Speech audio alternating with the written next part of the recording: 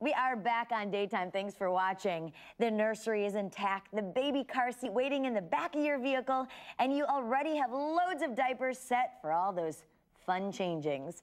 If you think you're set for your newborn, well, once you actually get your own hospital checklist in order, then you are set.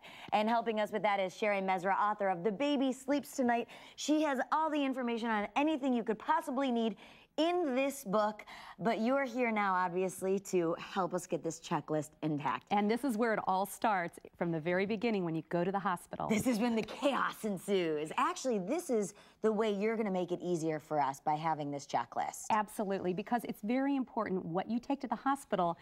It kind of sets the pace. You want to be prepared from the very, very beginning, and you want to make it an easier transition once that little one just comes out. All right, but the big question is, when should you do this? I have friends that started doing it at 32 weeks. I'm 36 weeks and just started thinking about it, and then others, they're reaching 40 and light goes on. We got to put this checklist together. When should we do it? You should probably do it about 36 weeks. Oh, good. When you start, you're right on. Okay.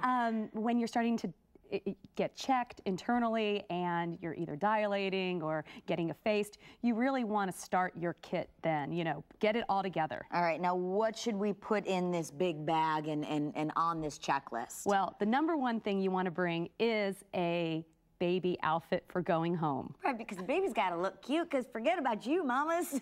That's what my mom says to me. And you also want to bring one that looks cute for you too. But everybody's going to be looking at the baby. The baby. So you just, because the outfits that they give you at the hospital aren't very cute. And definitely not very attractive. Right, and not always comfortable either for the baby. And this is going to be something that you keep with you really the rest of your child's life. It's going to be that first outfit.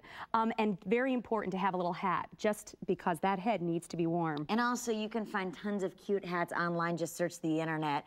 I know lots of mothers love to do that. They put little like mouse ears or something on their baby, and then years later, the child hates you. But that's a different ballgame. And then this is what's very important too. If you happen to be a cord blood under the cord blood registry, you need to make sure you bring the kit with you.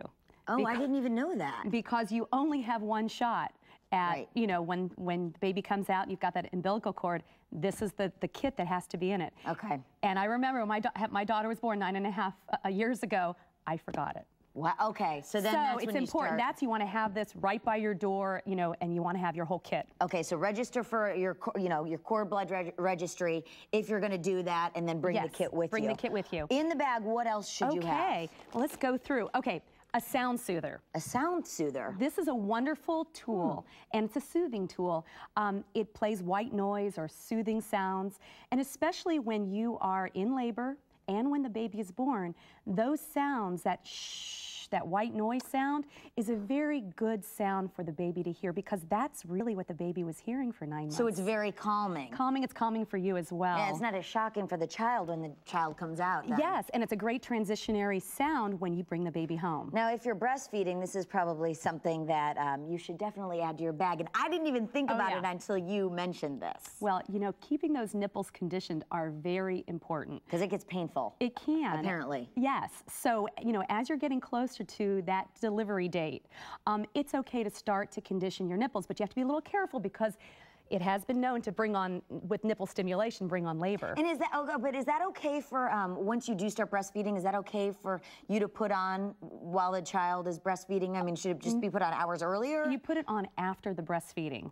And then you're going to simply just wipe it off with a clean towel before you breastfeed. Gotcha. It really helps, because you want to do that, because otherwise your nipples can get very chapped and hurt at first. And as we said, and I'll keep stressing, painful. Oh, yeah. My friends keep telling me, a camera is key. Camera and a video camera is very, very important to have.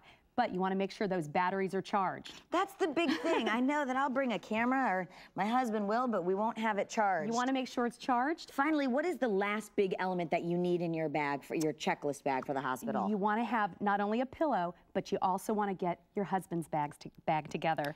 That's such a nice thing to have, to be able to, you know, pack a little bit of home with you for him. Thank you. It might take a while. Thank you for or it could be quick. telling me just now, because otherwise my husband is going to feel very much alone.